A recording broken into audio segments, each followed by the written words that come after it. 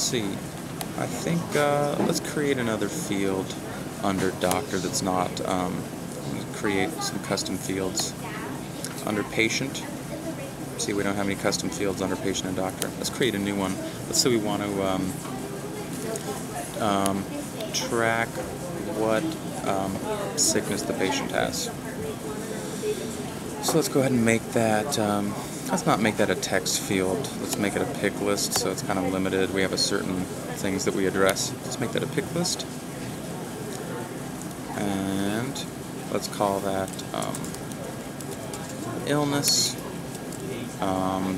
That's the label.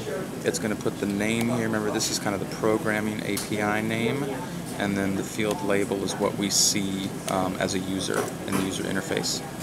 The values that you want to have in the pick list are here, separated by carriage returns. When you push enter, each new line is going to be a new value. So let's say, wow, what are some illnesses?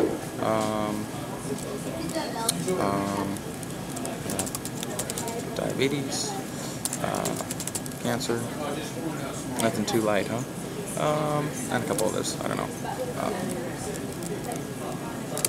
Flu, cold, other. Beautiful, nice and descriptive. We can put a description in here of the field, or some help text. For instance, if you wanted to kind of describe, let's say you had a field where you had a list of acronyms. Maybe you wanted to type out here, you know, CNS, or what's that one?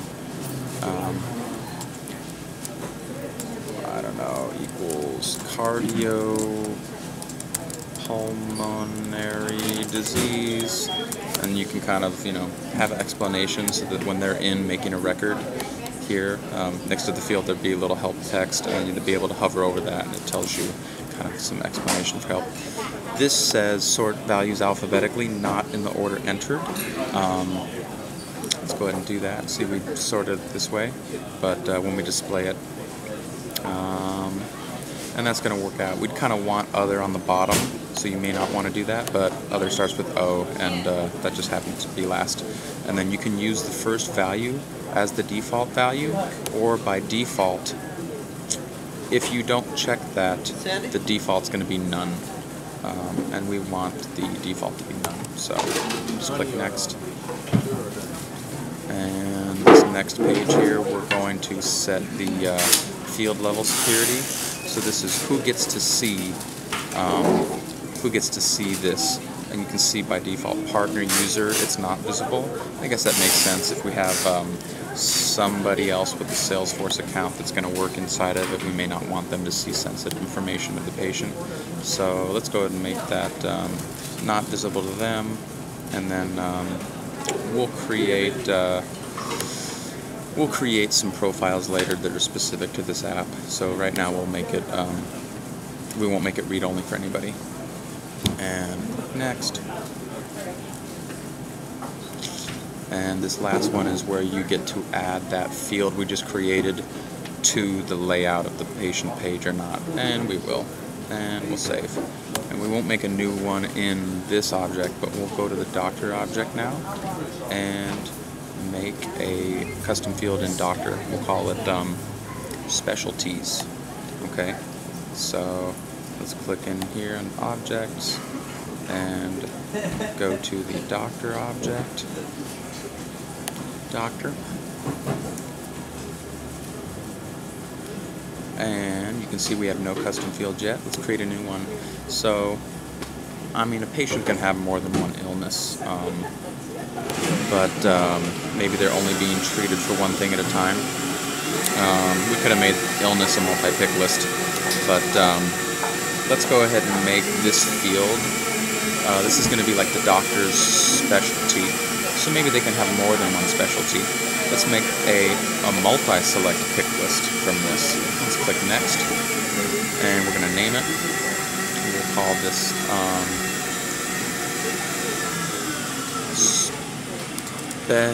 specialties,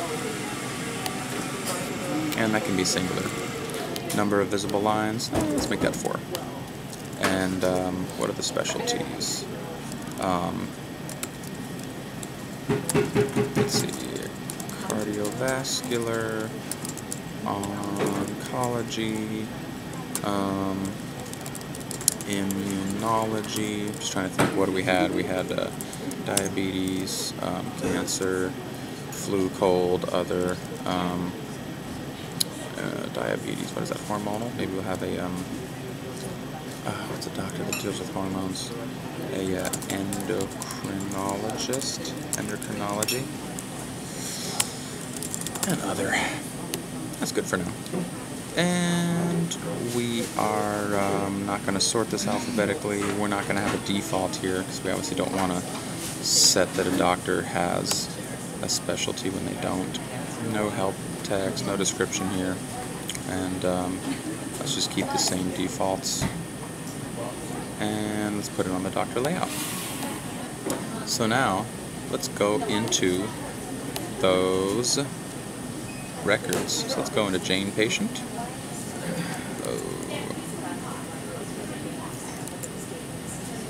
Go into Jane Patient. What happened there? I don't know. Sorry about that. Connection.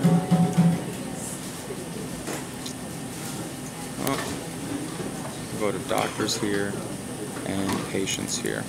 So we're going to go into Barbara Doctor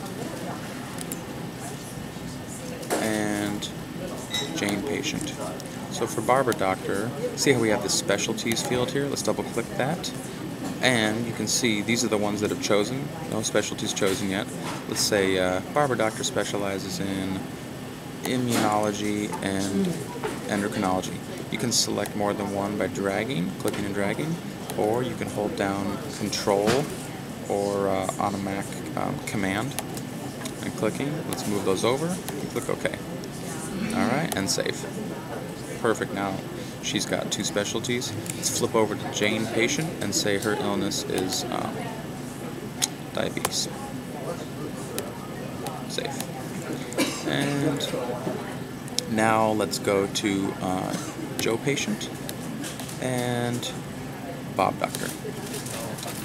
So for Joe Patient, let's say Joe has cancer, and so obviously if we're going to connect, well, Joe's already connected to Bob Doctor in the connection, so for his benefit, let's say if he's got cancer, he'll hopefully want to see an oncologist. And let's save here. Let's make sure to save the patient. Once you change this, it's not going to save until you click save. That's something users, if they aren't made aware of, will tend to change information and then leave the page, and you get a problem of, oh, I changed that person's address and it didn't save it. It's because we didn't click save. So now we've got this set up here. We made some custom fields, pick list, multi-pick list, and in our next video we will show you a couple more of the custom field types and take you further and start using some of those in reports and queries. Alright, see you next video.